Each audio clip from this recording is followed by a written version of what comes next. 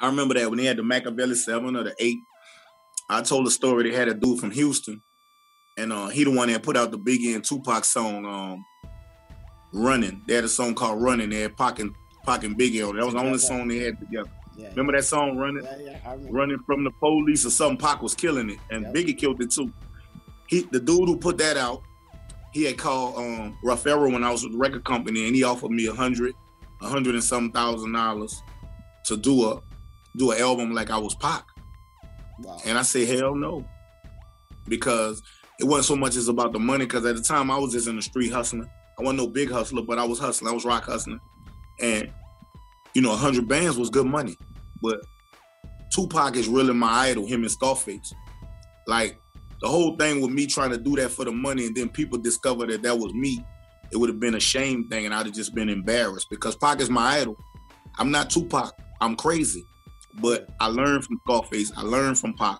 I learned from Rakim. I learned from the greats that's before me. So for me to duplicate them and put their name on something and pretend to be them, I can't do it.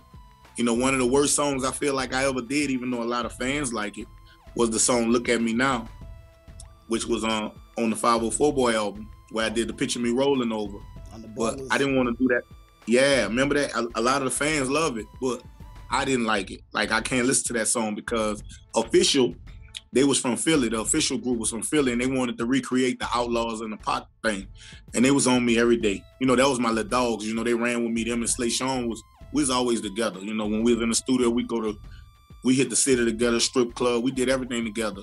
All the East Coast was with me all the time. They could have easily been Breeder Life because they was with me all the time. So they like crazy, we got to do that song. They wanted to do it. And they always was getting on songs with me on Breeder Life. They on a couple of songs. You don't really wanna war with me because I got some killers from the South to the East. You see what I'm saying? So they own it. Desperado got on that one with me. Okay. And the Breeders just was riding with me, the East Coast. So I returned the favor when we did that second 504 Boys. I returned that favor and they Look at Me Now. But when I listened to Look at Me Now, that was kind of, for me, that was just detrimental to what I was doing, because I would always say it was cool for people to compare me to Pac.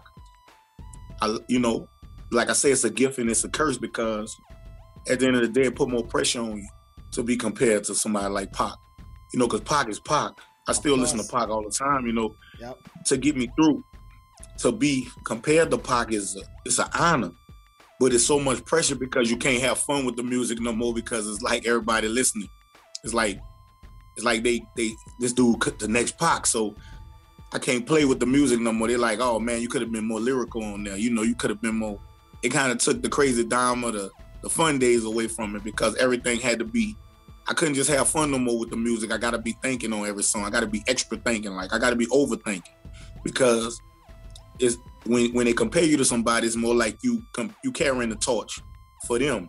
So I feel like every song I make, you got to be making, like, if Pac watching me, it was crazy, like, with the Pac thing. Peace, family. Thanks for joining us. Be sure to like, share, and subscribe. And check us out on aboutthaonline.com. Also, check us out on Facebook for exclusive new content.